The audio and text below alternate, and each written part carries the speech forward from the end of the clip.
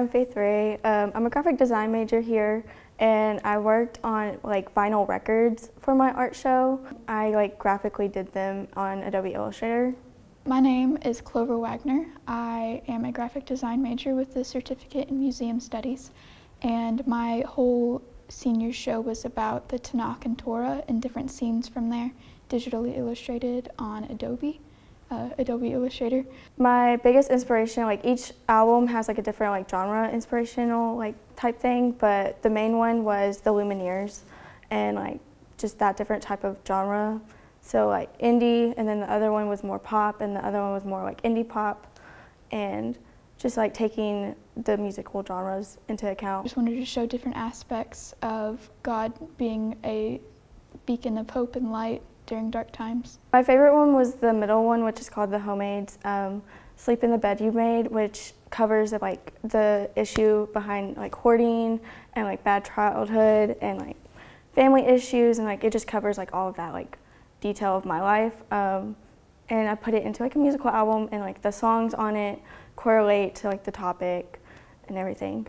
My favorite is Wisdom at the Highest Point because it's at the very end of the Tanakh, and so you go throughout all of this enlightening and learning, and then at the end you're wiser, and she's greeting you at the highest point. I did my own research and looking into the songs I like, the way that the artists and the Wilnarius, Hosier, and all of these types of artists, how they have their own album covers.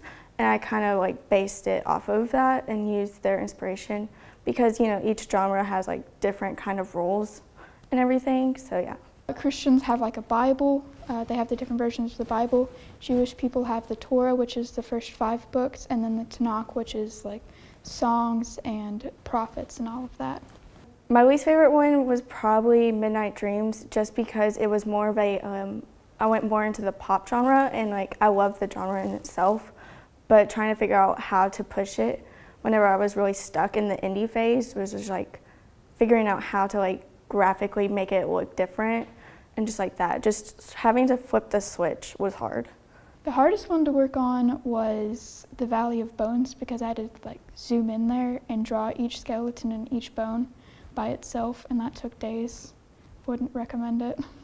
So yeah. If you want to listen to the songs on the playlist, I do have a website, which at the show there's a QR code, and you can go listen to the playlist of all the songs that the album is based off of.